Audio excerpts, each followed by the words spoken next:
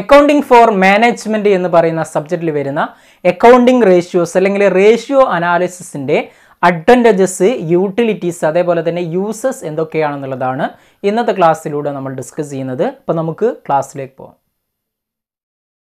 Advantages or uses or utility of accounting ratio or ratio analysis. Ratio അനാലിസിൻ്റെ അതല്ലെങ്കിൽ accounting റേഷ്യോസിൻ്റെ advantages, utilities അല്ലെങ്കിൽ uses എന്തൊക്കെയാണെന്നുള്ളതാണ് നമ്മൾ നോക്കുന്നത്. അതിൽ first one ആണ് അഡ്വാൻറ്റേജസ് ടു മാനേജ്മെൻറ്റ് എന്ന് പറയുന്നത്. ഒരു മാനേജ്മെൻറ്റിന് അക്കൗണ്ടിംഗ് റേഷ്യോ കാണുന്നത് കൊണ്ട് എന്തൊക്കെയാണ് ഹെൽപ്സ് ചെയ്യുന്നത്, അല്ലെങ്കിൽ അവർക്ക് കിട്ടുന്ന അഡ്വാൻറ്റേജസ് എന്തൊക്കെയാണ്, യൂസസ് എന്താണ്, അല്ലെങ്കിൽ യൂട്ടിലിറ്റി അല്ലെങ്കിൽ ബെനിഫിറ്റ്സ് എന്താണെന്നുള്ളതാണ് ഫസ്റ്റ് നമ്മൾ നോക്കുന്നത്. അതിൽ it helps in formulating policies. മാനേജ്മെൻറ്റിന് policy formulate ചെയ്യുവാൻ ഹെൽപ്പ് ചെയ്യും. രണ്ടാമത്തത് ഫോർകാസ്റ്റിംഗ് ആൻഡ് പ്ലാനിങ്. ഓക്കെ, ഒരു ഓർഗനൈസേഷൻ്റെ ഫോർകാസ്റ്റിംഗ് നടത്താനും പ്ലാനിങ്ങിനും ഹെൽപ്പ് ചെയ്യും. ഇനി മറ്റൊന്ന് ഡിസിഷൻ മേക്കിംഗ്. ഓക്കെ, മാനേജ്മെൻറ്റിന് ഡിസിഷൻ മേക്കിങ്ങിന് വേണ്ടിയിട്ട് റേഷ്യോ അനാലിസിസ് ഹെൽപ്പ് ചെയ്യും. പിന്നെ വരുന്നത് knowing trends of business.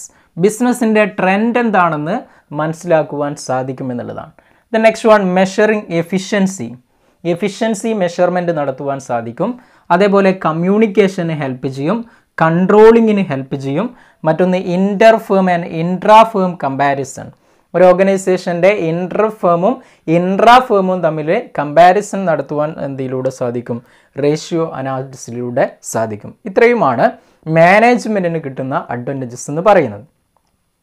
Then next one advantages to share holders or investors ആണ്. ഒരു ഓർഗനൈസേഷനിലേക്ക് ഇൻവെസ്റ്റ് നടത്തുന്ന അല്ലെങ്കിൽ കോൺട്രിബ്യൂട്ട് ചെയ്യുന്ന ഷെയർ ഹോൾഡേഴ്സിനും ഇൻവെസ്റ്റേഴ്സിനും എന്തൊക്കെയാണ് അഡ്വാൻറ്റേജസ് വരുന്നത് റേഷ്യോ അനാലിസിസിലൂടെ എന്നുള്ളതാണ്.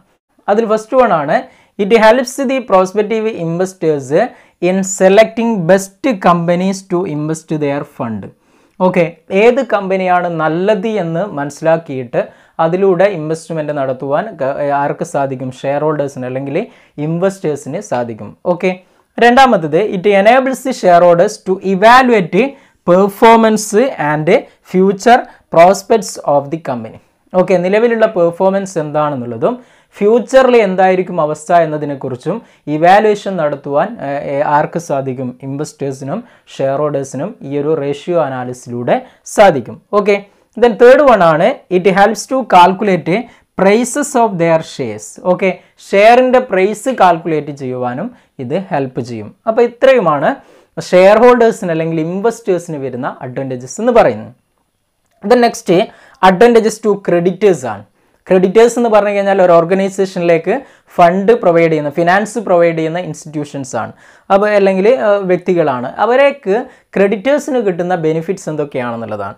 അതിലൊന്നാമത്തത് it helps to measure liquidity position and or short term financial position. ഒരു ഓർഗനൈസേഷൻ്റെ ലിക്വിഡിറ്റി പൊസിഷൻ എത്രത്തോളം ഉണ്ട്, അതേപോലെ ഷോർട്ട് ടേം ഫിനാൻഷ്യൽ പൊസിഷൻ എത്രത്തോളം ഉണ്ട് എന്ന് മെഷർ ചെയ്യുവാൻ സാധിക്കും. രണ്ടാമത്തത് it enables to understand strength and weakness of the company. ഒരു ഓർഗനൈസേഷൻ്റെ, ഒരു കമ്പനിയുടെ സ്ട്രെങ്ത് എത്രത്തോളം ഉണ്ട്, അതേപോലെ വീക്ക്നെസ് എത്രത്തോളം ഉണ്ട് എന്ന് അറിയുവാൻ റേഷ്യോ അനാലിസിസിലൂടെ സാധിക്കും. Okay, then next one advantages to employees ആണ്. ഒരു ഓർഗനൈസേഷനിലെ എംപ്ലോയീസിൽ, ഒരു കമ്പനിയിലെ എംപ്ലോയീസിന് എന്തൊക്കെയാണ് ഒരു റേഷ്യോ അനാലിസിസിലൂടെ ഉണ്ടാകുന്ന നേട്ടങ്ങൾ അല്ലെങ്കിൽ അഡ്വാൻറ്റേജസ് എന്നുള്ളതാണ് നമ്മൾ നോക്കുന്നത്. അതിൽ ഫസ്റ്റ് വൺ ആണ് it helps to know the profitability of A company. ഒരു ഓർഗനൈസേഷൻ്റെ പ്രോഫിറ്റബിലിറ്റി മനസ്സിലാക്കുവാൻ സാധിക്കും എംപ്ലോയീസിന്. അത്തരത്തിൽ പ്രോഫിറ്റബിലിറ്റിയെക്കുറിച്ച് മനസ്സിലാക്കുന്നതിലൂടെ they can demand more wages, fringe benefit etcetera. Okay, കൂടുതൽ വേജസിനും അതേപോലെ മറ്റുള്ള ബെനിഫിറ്റ്സിൽ ഓർഗനൈസേഷൻ്റെ ഉള്ളിൽ അവർക്ക് കിട്ടുന്ന മോർ അലവൻസുകൾ, അതേപോലെയുള്ള ബെനിഫിറ്റ്സുകൾക്ക് കൂടുതലായിട്ട് ഡിമാൻഡ് ചെയ്യുവാൻ സാധിക്കും. ഓക്കെ, ഇപ്പോൾ ലഞ്ച് അതേപോലെ അഡീഷണൽ ആയിട്ട് വരുന്ന ബെനിഫിറ്റ്സുകൾക്ക് അവർക്ക് ഡിമാൻഡ് ചെയ്യുവാൻ സാധിക്കുമെന്നുള്ളതാണ്. Then second one, it helps to understand the financial health of the company so that they can ensure job security. ഒരു ഓർഗനൈസേഷൻ്റെ ഫിനാൻഷ്യൽ ഹെൽത്ത് എത്രത്തോളം ഉണ്ട് എന്ന് മനസ്സിലാക്കുവാൻ സാധിക്കും. അങ്ങനെ അറിയുന്നതിലൂടെ എംപ്ലോയീസിനെ അവരുടെ ജോബ് സെക്യൂരിറ്റി എൻഷുർ ചെയ്യുവാൻ സാധിക്കുമെന്നുള്ളതാണ് മറ്റൊന്ന് വരുന്നത്. Then next advantages to government ആണ്.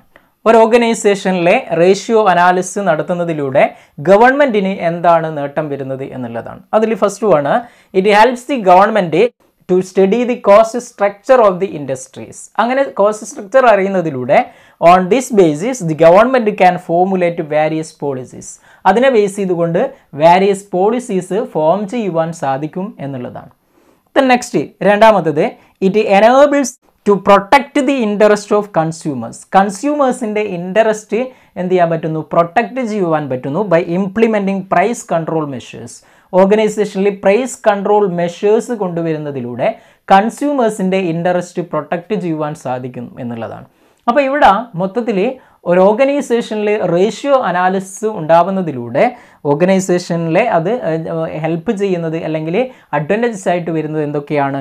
It helps to judge operational efficiency, liquidity, profitability, solvency, growth potential of A firm. അപ്പോൾ ഒരു ഓർഗനൈസേഷനിലെ റേഷ്യോ അനാലിസിൻ്റെ അഡ്വാൻറ്റേജസ് അല്ലെങ്കിൽ യൂട്ടിലിറ്റി അല്ലെങ്കിൽ യൂസസ് ഇത്രയുമാണ് വരുന്നത്. ഓക്കെ അല്ലേ?